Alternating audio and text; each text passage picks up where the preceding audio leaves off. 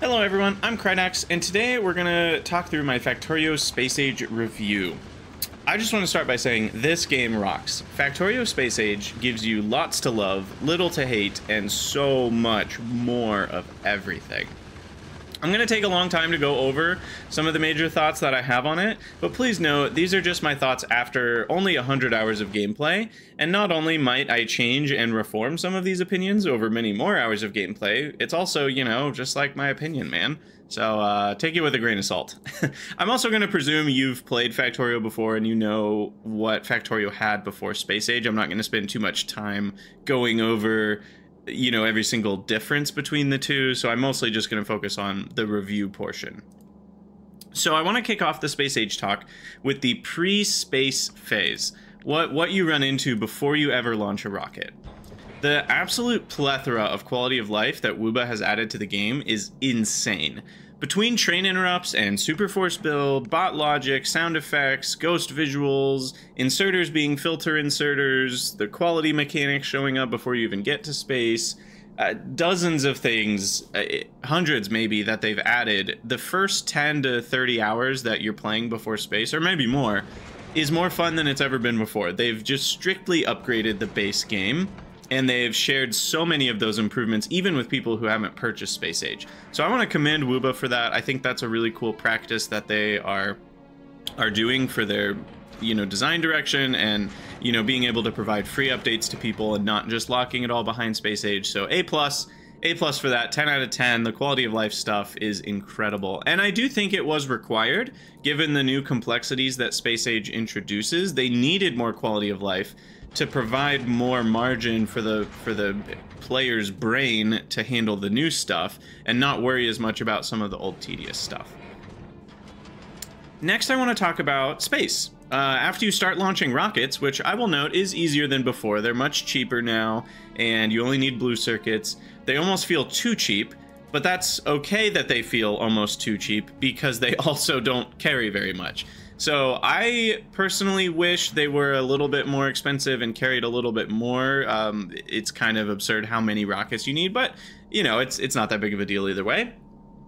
And once you get your first space platform, you set it up to start farming space science, which is a really cool mechanic, and they introduced it kind of before the old vanilla Factorio rocket would have been launched, right? Before you needed the purple and yellow science, and now you get space science before the purple and yellow science, and so you kind of get a little bit more choice in how you progress through the tech tree and when you want to go to other planets. I do think space science felt pretty easy, but that's probably a good thing because the complexity in space science is actually setting up the space platform, right, and launching rockets. And then at that point, you've already done a lot of the work towards getting space science, which is fair because they just want you to get your feet wet setting up a platform. And I do really like that they kind of give you an easy-ish challenge to set up your first platform, because you're sitting there like the chemistry dog. You're like, I have no idea what I'm doing, trying to set up the grabbers and all these things. So I think it was a really good introduction to setting up a space platform. And then, you know, you work on more science stuff. You have the choice whether you want to do more on Nauvis or you just want to run straight to the other planets. And then you need to build a platform that has thrusters on it and actually defends itself from asteroids. And I think that's really cool how they kind of had you design a stationary platform first and then move towards one that can move. And I really think it's an interesting design decision that they made ammo not super easy to ship up to space. There's some light railroading there, right? Like, they're saying you will make ammo in space and you'll like it because the cost to ship up piercing rounds or uranium ammo rounds is pretty prohibitive. You could technically do it with an absurd amount of rockets, but they're kind of just incentivizing you to make the ammo in space because that's their intended experience. And a little bit of light railroading I actually think can be helpful sometimes if the game's balance isn't in such a way where it incentivizes you to do the thing that might be more fun. You know, there's that famous quote of, given the chance, players will optimize the fun out of a game. And I think that's actually a really helpful quote to have in the back of your mind, that if something is really easy to do, players are going to do it, even if it's not fun. And so making it so that the more fun experiences have a bit more of a reason to do them you know, or you nerf the experiences that aren't as fun, then that actually ends up sometimes removing player choice but causing more fun at the end of the day. And I think overall I agree with most of Woob's decisions in those spaces where they've removed player choice. I think it has been more fun for the player, and we'll get into some more of those as we keep chatting, but I do think ammo in space is one of those. So I really enjoyed the space platform, kind of traveling to another planet, needing some turrets on the front of it to blow up asteroids. I like that the asteroids mostly only come from the top, because you don't then have to, you know, ring turrets around the entire thing. You do need a few around the sides, but not, you know, mostly just to catch a stray asteroid. So I really enjoyed that. I enjoyed, you know, the challenge of needing the thruster fuel and the ways that those worked. I do think the platform balance is a little weird, that the width matters more than the height, you know, and so you kind of incentivized to build these tall, skinny platforms, you know, once players started looking at the formula. I hope that they modify that a little bit moving forward, so it's a bit more, what's the word? It's a bit more reasonable in terms of how you would assume it works, right? The weight on the right side doesn't matter very much because of the way that they've programmed the formula, so I hope that there might be some changes to that, because it feels a little bit wacky. Next, I want to talk about the planets. The 4 planets are incredible. I think they did an amazing job making all 4 planets feel unique. And I've played a lot of games where they have different planets, and making different planets feel unique is a really tough challenge. It is not easy to make it so that they don't feel samey over and over again. And I never felt like I was doing the same thing between each of the 4 planets. They each felt like a unique puzzle, almost a unique mini game that you got to play. And once you solved said mini game and won that mini game, you basically had the science automated, and you could launch rockets in an automated way from that planet. Usually it also includes producing that planet's special building, like the foundries or the electromagnetic plants. And it just felt really cool to kind of like win that mini game, and then you go home to Nauvis and you feel victorious, and now you have this extra planet that's providing you with goods. I do think it's interesting that for the most part, it didn't feel like the player had any incentive to rebuild their Nauvis base in between each planet. You certainly can, you know, as with most things, like player choice is there. I'm focusing more on there wasn't really an incentive to, because the biters aren't getting any harder on Nauvis unless you went really early and their evolution has grown a little bit. But even then, you can take care of biters with just lasers. I'll talk more about military later, but my point is you're kind of incentivized to just roll through all 3 of the middle planets in a row, because if you already had the resources to go to Fulgora, say, and you finish Fulgora and then you come back, well, that means if you already had the resources to settle Fulgora, you also have the resources to go settle Vulcanus now, or Gleba. So there's not too much of an incentive to keep rebuilding, and I'm not sure if that's good or bad. I kind of liked that you didn't have to rebuild every time, but it also felt a little weird that I didn't touch Nauvis for almost, you know, 60 hours or whatever it was while I did the other 3 planets in a row. I kind of just left Nauvis alone. I made a few small tweaks, but for the most part, I kind of just did one planet after another, and it felt like this series of mini games, which was really fun. I do want to talk about the difficulty of the planets a little bit. I felt that they were all in a quite different space. The difficulty kind of spanned the whole spectrum. Gleba, I think, easily topped the difficulty chart, and I'm including Aquilo on this measurement. I think it was the only base for me and for many other people that it has actually broken after leaving the planet, right? And you have to go back and fix stuff by hand. It's also the only one with enemies on it that provide an ongoing threat to your base. So between those 2 things, I think Gleba is easily the hardest.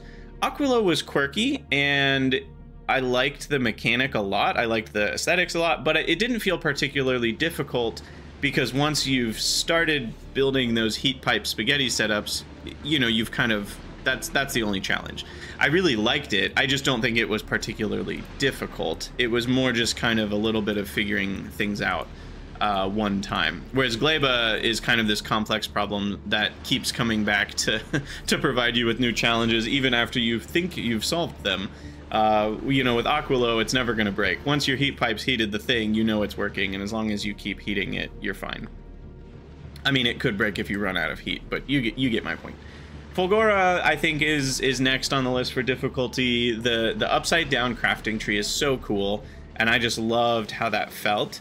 It wasn't that difficult to get things working. I do think it's difficult if you're trying to be really efficient. So Fulgora provides a really cool challenge because the more you throw things in the trash can, aka the recycler, the simpler it gets, but the more you're wasting stuff. And you know, we Factorio players hate to waste things, so I liked that challenge a lot. And then Vulcanus is so far down on the bottom of the difficulty list, it's almost laughable. I almost felt like I had cheat codes turned on with Vulcanus. I mean, the amount of iron and copper you get, and the ease at which you can make power on Vulcanus with the hot steam from the sulfuric acid thing, it just felt kind of crazy. And as much as I liked the demolishers, you know, they're not particularly hard. Once you kill them, they're gone, and now you have that space, and so it's not like this ongoing challenge. So I think Vulcanus might have been a little too easy, and Gleba might have been a little bit too hard, but overall I felt like the difficulty of the planets were in a really good spot. So I want to go on a bit of a side topic for a minute, which is a hugely different thing about Space Age, and I'm actually starting to think about Space Age in my head almost as Factorio 2 rather than a DLC or expansion. And this is the fact that your base is now siloed into separate planets. And it's completely changed the gameplay loop, and it's changed how you do a lot of pieces of the gameplay loop. And it does feel fundamentally different to me. And that it has pros and cons, and different players are going to enjoy it more than others. Some players are not going to like it, some players are going to like it, but I do think it provides a different experience. So let me talk a little bit more about what I mean. Imagine you have your Nauvis base. This is before Space Age. Imagine before Space Age. You've got your Nauvis base. It's a train base. You got this big train network, and you've got like a green circuit factory in one area. You've got a red circuit factory somewhere else. You've got a low density structure factory, and they're all connected by trains. And that's it. That is your whole network, right? You have these modular pieces of the factory connected by trains, and that's it. There's no higher layer to go to. But then you throw Space Age on, and now you have to connect all of that stuff to a silo, and then that silo connects to a platform, and then that platform connects to a different landing pad, and then that landing pad connects to a completely separate base with its own train network.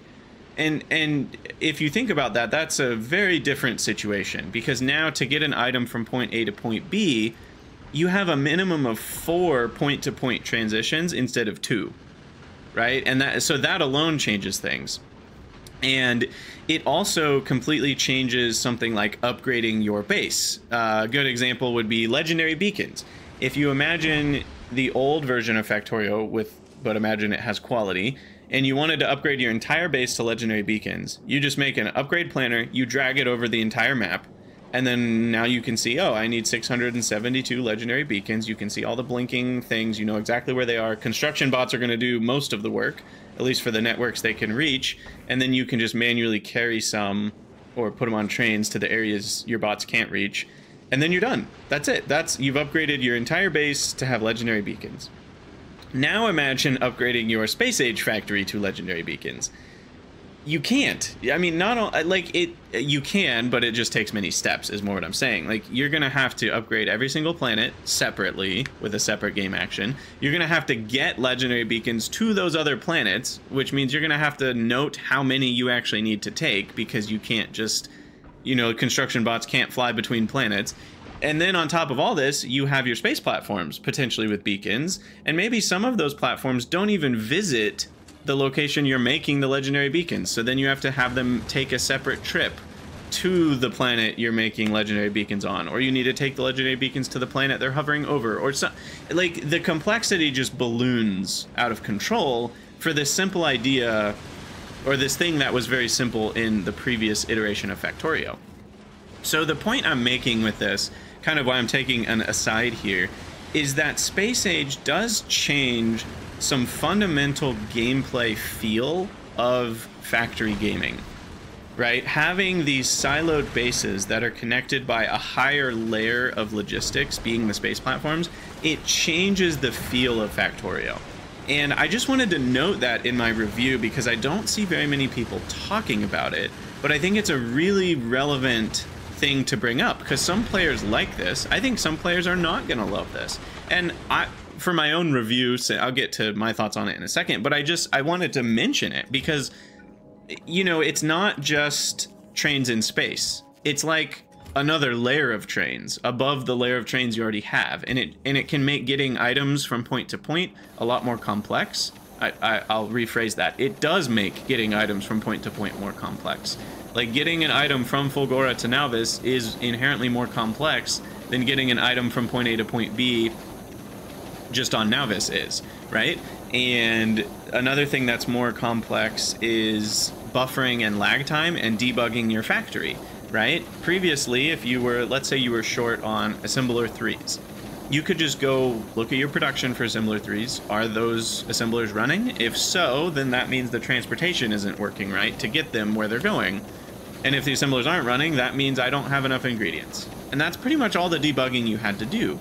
Now, if you were running out of assembler 3s on a planet, and they're coming from another planet, you have to first look at, okay, well, I don't have enough, but is that because the platform isn't going fast enough? Okay, the platform's going fast enough. Okay, what about rocket launch? Like, do I have enough rocket parts on the planet that's providing assembler 3s? Oh no, I don't have enough blue chips to make the rockets to launch the assemblers. Or maybe that's not the issue, but it really is the assembler producers in the first place aren't producing assemblers fast enough. And it's actually really hard to debug these issues now, which again is a core difference. And it can take more of that brain power, and it is more complex. However, that being said, complexity is really fun in these games. And if it's done well, I actually think complexity is part of what keeps us coming back to playing the game. I love complex mods like Pyanodons for this very reason. So, I just wanted to point out that this is a core difference of Space Age. The game does feel different, and it's not just, oh, there's more recipes and more stuff to do. There is a core difference in how the game feels, and I think it's due to this siloed planet's design and the space platforms being a connecting logistics network between these silos. I do think Wooba has done a really good job making it fairly easy to automate things and do what you need to do. I think there are still some improvements that could be made. Like, one thing I've thought of that would be infinitely helpful is a timetable displayed for your platforms, like a history timetable. So you can easily see, oh, my Fulgora to Nauvis loop is making a loop every 17 minutes or so. And so you can easily see, like, okay, if it's stopping by every 17 minutes, then I need it to be carrying 1,700 items if I want 100 items per minute. And then you can start to connect these items per minute or items per second numbers to your space platforms. Right now it feels a bit vague and amorphous. Like, I don't really know how long it's taking. Obviously, I could measure it with a stopwatch. Obviously, there are ways you could make clocks with circuits, but those are all complex. I'd like to see the game give you better ways to measure these things yourself. I think that could help. But I digress. I just wanted to point out that there are some core differences in the feel. Overall, I've liked them. I think they're good for the game. I think the complexity is good for the game. It does change some things, so if you're finding yourself frustrated or feeling like things are more complex in a way that they weren't before, don't worry. I actually think you're correct. That is true. It is a bit of a different game than Factorio before Space Age. I want to move on to something I kind of already mentioned a little bit, which is the UI UX quirks of space platforms. This is probably the category for Space Age that I had the most complaints in. I'm not sure if it's just that the devs in charge of these things think differently and their brains work differently than mine. I don't know if I'm the minority or what, but there were quite a few times in my playthrough that I was kind of like, wait, what? That's how that works? That just doesn't make any sense to me. Why would it work that way? Or there were even situations where I was like, wait, how does this even work? I can't even figure it out. I'm literally trying here. And many of these moments were regarding space platform stuff and all the buttons and knobs in and around space platform requests and cargo landing pad requests and the different options you have there. There were just quite a few areas where I experienced a lot of friction, and I think it needed more time to cook to make it a user experience that was pretty both self-explanatory, but also a situation where what you assume is going to work, and it's very clear what is working and isn't working and that sort of thing. For example, it's currently a pain to change requests of a platform to be from a different planet. Like if you have a whole logistics group and you want to request that from Fulgora, well, tough luck. It's all going to default to Nauvis, because most things default to Nauvis, and you're going to have to click and change every single one. And that sort of thing is just not really a great experience for me. And at the end of the day, between myself and chat, we could usually figure out what the dev team was going for or why it was a certain way, but there was friction there. And what you want as a dev is for your player to get to the end of the game and you ask them, how was the UI UX experience? What did you think? And they say, oh, I didn't even think about it. It was great, I guess, because they weren't even spending brain, energy on worrying about it. It just worked the way they thought it would and hoped it would and imagined it would. And so they hadn't even thought about it. That's what you want. And you don't want your players spending a lot of time kind of smashing their face against the keyboard saying, why isn't this working? Right? That's not a great experience. And I definitely had some of those experiences with the user interface regarding the space platforms. So, and I know other people did too. So even though many of the ways that it worked made sense, it still wasn't a smooth experience for me. So that's one of my few knocks on it, was that part, and I'm hoping they make some further improvements to that with 2.1 and future patches. All right, I want to talk about the quality mechanic, gambling. This mechanic has been so fun for me. I have absolutely loved messing with it. It's given me a reason to ramp up production of some things that I wouldn't have had otherwise. Like if you're wanting to make rare or higher qualities of things, you really need to ramp up the production of the ingredients of that thing, or you need to ramp up higher quality ingredients for that thing, which also the fact that we have that option is really interesting. It gives a lot of interesting efficiency questions for the player's time and energy. Like if you're wanting to make, let's say you wanted to make rare logistic spots, it's like, well, do I just re-roll logistic spots a bunch of times, or do I work on making the rare parts for it? But if I want to make the rare parts for it, I have to do the re-rolling on those parts, which is multiple situations. So it's just a lot of really interesting questions, and even the math of it is really interesting. There's lots of really cool questions about quality. I think the bonuses are really strong, which is good, because it doesn't feel like, oh, I could get a legendary version of that thing, but it's just not worth it. It doesn't provide a bonus. It's like, no, the legendary bonuses are huge. Even the rare bonuses feel really huge sometimes. And a lot of things are worth even going for uncommons because it's not that expensive to make some uncommons. So I really liked the kind of the balance of the difficulty to get a rarity combined with the bonuses of that rarity. All this being said, I do think quality has a little bit of jank to it that has some downsides, and one of the big things here is that because items of different quality don't stack, it ends up cluttering your inventory. And because there's 5 qualities of everything, when you end up doing rolling for quality, you just end up with so much bloat. And I just mean in the literal sense, like your inventory's exploded and ballooned out. Your logistics tab has ballooned out with what's inside of it because there's 5 different entries for green circuits and there's 5 different entries for red circuits. And it can start to feel a bit much when the mechanic at the core is just there to create better items, which previously was done using tiers, right? We had tier 1, 2, and 3 assembler.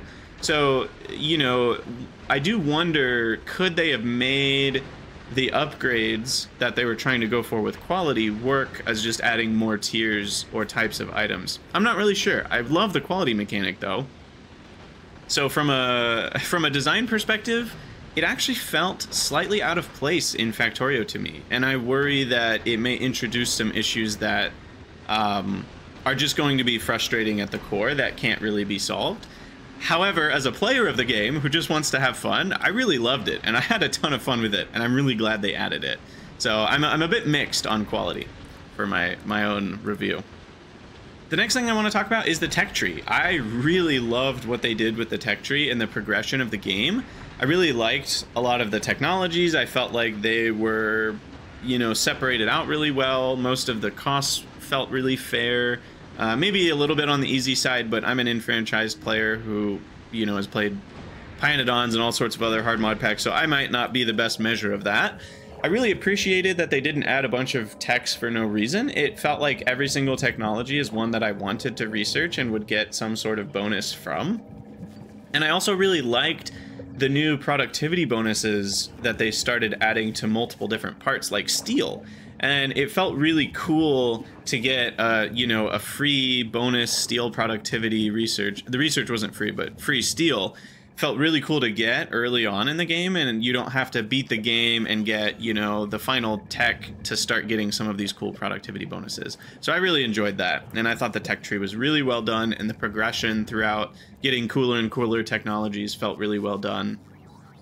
And on that note, I felt like what they put on each planet was pretty balanced. I felt like Gleba did get a ton of awesome bonuses for being a more difficult planet, and that was nice.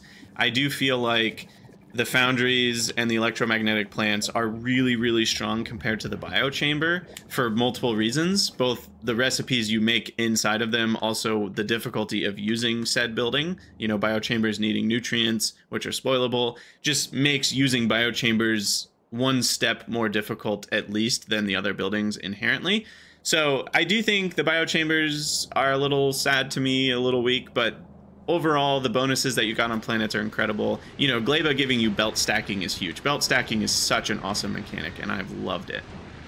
And just in general, the new throughput methods I've really enjoyed, between belt stacking and being able to upgrade bot batteries with quality, and being able to give trains absurd speeds with higher quality fuels. Though I didn't do too much with train networks, more on that later, but I'm really glad that that exists. And so if you give them super high quality, you know, nuclear fuel, they're going to accelerate from 0 to 100 instantly, basically. All right, I want to talk about the military stuff a little bit. I'll start by saying I've never been the biggest fan of biters on in Factorio, so I might be in the non-target audience for some of these things, so take what I say here with a grain of salt. It felt that we got a lot of new military tools for what was a relatively small amount of new military challenge. This is another instance that feels, or that is, a bit of railroading, where they gave the enemies certain resistances to force you to use certain weapons. For example, missiles are needed for the big asteroids since they have the laser and physical resistance. You need railguns for the huge asteroids because they have the huge physical and explosion resistance. And then the pentapods resist lasers like crazy, so you are kind of encouraged to use the missiles and the electricity Tesla turrets there. Railroading isn't inherently bad, but it is a bit interesting that it feels like these weapons kind of only exist because there's an enemy that they forced to need it, right? If they hadn't pumped those resistances up to 99 or 100, you could have just used laser turrets for everything. And that would be very boring, is also true. So I do think this is a case where railroading provides a better gameplay experience. That being said, it also didn't leave much room for player creativity. The new weapons are really cool, but you kind of have to use them on the in-game platform the way that they intended you to use them. And there's not really a reason to use missile turrets on Nauvis, because lasers are already good enough. So it felt a little weird that the new weapons kind of only had one main use that was already kind of decided for me. So, you know, it just felt a bit like I wanted more challenges that I could have tackled with a combination of the new and the old weapons, rather than, here are huge asteroids, you need railguns for them, and that's how it's going to work. That being said, railguns are really cool, and I like that you needed to put railguns on your space platforms because the way they are positioned is interesting. So again, I do think the railroading provided a good experience. I just wish there was a bit more options for all those things and different places to use them. Demolishers are actually an example of what I liked, because yes, there were some really simple ways to kill them that people are defaulting to, mainly just a square of gun turrets. That being said, though, you can kill them in all sorts of ways. They don't have resistances that force you to use a bunch of gun turrets or something else. And I really liked that demolishers could be killed in different ways. And I also really liked that, you know, they didn't just attack your base naturally. Like, that made Vulcanus feel a bit more relaxed, I think, which was good. The reason I've been biters off in most of my playthroughs is that the risk of losing, the risk of failing to defend against them, or even the risk of having not literally 100% wall around your base, is that the biters can just run in and blow your entire factory up. And that's not what I want to risk. I don't want to risk my entire factory if I fail the wave defense minigame. I love tower defense games, and I always have, and it's really fun to watch biters smash against your walls and flamethrowers and lasers. Like, that's really cool, but I don't want the risk to be losing my entire game or base. And so I really like the idea of combat almost being a separate minigame, either in a separate location or done in a separate way, where my waging war on the biters or the asteroids or whatever it is not risking my entire factory. And that's exactly what Wooba has given us. With the platform trips being in space, you're only risking your platform. And it is true that, yes, a platform kind of is a factory, but it's a very small thing compared to the factory, and they're easier to rebuild. And if you already built it once, you know, still have the means to build it again. So that, I really liked that some of the harder wave defense challenges were done in a way that weren't threatening your factory. I've actually really always wanted that for biters even, and other mods that add enemies. And that's part of why I really liked freight forwarding, is that the enemies were on a separate island and you could go fight them on your own time. That felt kind of like how demolishers are done. So I think the way they've introduced enemies on Vulcanus and in space has actually been really genius, and I have nothing but praise for that. I thought it was really cool. I want to talk a little bit about the difficulty overall. I thought the length of the game was up there. I mean, it took me 100 hours, and I was not mega basing. I wasn't taking my sweet time. I was kind of constantly making progress. Granted, I did get distracted dealing with quality gambling for many hours, but still, I felt like 100 hours was pretty reasonable, you know, for a time. And it, based on what I've seen some others say, it seems like it's taking people about 4 to 6 times longer than their vanilla playthrough would have for a similar type of playthrough. And I think that's actually really cool. Having the playtime on vanilla Factorio, I do feel was a bit short, and a lot of the game was relying on players wanting to push past the end game or getting mods. But now the core experience that they're offering you has a large amount of playtime. And especially for newer players, it's going to be maybe more, you know, there are going to be players who are going to keep coming back to Factorio again and again, and each time they get a little further in Space Age but still haven't beaten it. You know, because now there's the getting to launch a rocket phase, and then there's getting space platforms going phase, and then there's each separate planet, which is really cool. So I really liked the length of the game. It didn't feel too long, and it also felt like it lasted long enough. The good news with it taking 100 hours, which is a decent amount of time for me, is that that whole time was spent solving new and interesting puzzles. I never felt like I was just doing the same thing over and over again, but I was dealing with Fulgora, which was its own awesomeness, and then I was dealing with Vulcanus, which was its own awesomeness, and it felt like there was always something new and different to do. I never ran out or felt like, oh, I just have to do the same thing I just did, but on a different planet. It always felt new and fresh. And that 100 hours was completely full of a fresh experience, which I am amazed by. Most games that last that long have some amount of repetition and grindiness to them, and I never felt that once in my Space Age playthrough. I think the difficulty had some good variance, with planets like Vulcanus being a bit more chill and easy, and then planets like Gleba being a bit less chill and a bit more difficult. And I actually really liked the difficulty balance. I think as a player who's played as much Factorio as I have, it did feel on the easy side a few times, but it still took me 100 hours and it still wasn't that easy. So I think the challenge is actually pretty high up there, and I'm glad they didn't make it higher. And I think there are some spaces where maybe it could have even been easier for the average player, but we'll see kind of where that all boils down to in the public's eye. But I thought it was in a pretty good space myself. I want to talk a little bit about the train interrupts and elevated rails real quick. I did not use trains barely at all. So unfortunately, I don't have a ton to say here other than elevated rails are very cool, allowing for higher throughput in intersections than before. They're a welcome addition to the Factorio you know, list of things you can build. Train interrupts are super awesome, and I'm really excited to get to play with them more and make more complex networks with them. I really didn't play with them too much in Space Age, so I don't have a ton of helpful insight here, but I really love the system, and I think at least from what I've seen online and what other people are talking about, it seems like it really is a game changer. And in a lot of spaces, people are not going to need mods like LTN or Project Cybersyn anymore. I do think there are still things those mods can do that the interrupts can't, but at the same time, you just, in a lot of situations, the interrupts will be exactly what you need, and they're more than good enough. So I'm really excited to dive into this mechanic in future playthroughs. So the graphics, I think they knocked the graphics out of the park. Everything is just A+. It's all feeling like it fits perfectly in the grimy industrial engineering aesthetic, even though we're dealing with space platforms and, you know, what feels like much higher tech stuff than the previous Factorio. I thought everything looked amazing and it felt like it fit the aesthetic. In particular, I think they did a really good job with space platforms and all the space buildings, and just the cool animation when you build things on space platforms with the little, you know, platform like expanding out graphic. I just think it all looks really neat. All 4 of the planets look really good. The detail and colors on Gleba are just absurd.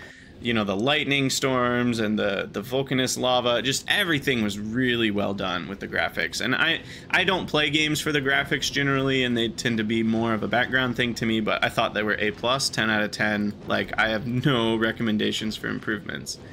Except one thing is that on Gleba, when you build concrete, there's an absurd amount of stuff sticking up through the concrete, and I found that kind of annoying. I realize there are mods that can change that, but that, anyway.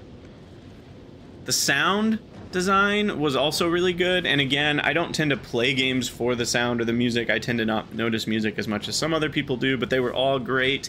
I really liked a lot of the new music tracks, so I have nothing but praise for the sound team. They added lots of new sound effects too, to like picking up and dropping items, and I thought that was really satisfying. So the sounds for the game are great. I have no complaints there. 10 out of 10 sound design. The performance of the game was really great. Like, I had 0 issues in my 100-hour playthrough. I know there are some things that they had to really optimize to get working properly. You know, they've added a lot of complex systems to the game that could reduce the performance of the game, but I think they've done a really good job optimizing it, and they're going to continue to do that. So I'm really appreciative that, you know, for a game like Factorio, where so many players are building mega bases that are stretching the limits of their PCs, I'm really glad that the team is working on optimizing it. There are plenty of city building games that don't put any effort into optimization, which is kind of ridiculous because people are going to want to build big cities. And so having a dev team that actually cares about optimization is wonderful. As far as bugs go, I believe they've fixed literally hundreds of bugs since the launch of SA, and they've just mentioned in a recent FFF that they have hundreds more to fix still. That being said, though, I ran into very few bugs, and I ran into even fewer bugs which actually mattered. You know, some of them were more like, oh, that's a bug, but it doesn't really matter because I can just work around it, or it doesn't even affect me. So, despite the fact that there may be hundreds of bugs, you don't run into many, and I ran into very few. And I think Wooba has proven themselves to be one of the best bug-fixing dev teams, maybe of all time. It's truly incredible, and the game is going to get to what feels like a very bug-free state, I think, here in the next month or two for most players. You know, and they really work on fixing things like crashes as well, so that basically no one's ever having the game crash and stuff like that. So again, major kudos to the team. I do think they launched the game with more bugs than maybe they normally would be comfortable having in their game. But even compared to a recent release like Satisfactory, I think Factorio was far more bug-free than Satisfactory was, you know, to the point where, again, it really didn't affect my playthrough at all. I was able to just play the game and experience very few bugs that ever mattered.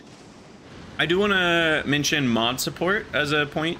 I think 2 major thoughts here. One is that Factorio, in general, has one of the best mod scenes of any game I've ever played. I think the mods offer content which truly transforms your game experience. They're not just like little like, oh, free iron, you know, like that's technically a mod, but this is a mod scene where truly the game can be transformed as you download different mods. And part of this is due to Wooba having incredible mod support and actually putting dev resources and time into the game being moddable. And, you know, modders actually have, some modders have access to the game at levels that we don't as players, and the devs are in chats with the modders and actually changing the way things work for modders. And so there's just all sorts of ways that the team has done a good job making the game moddable.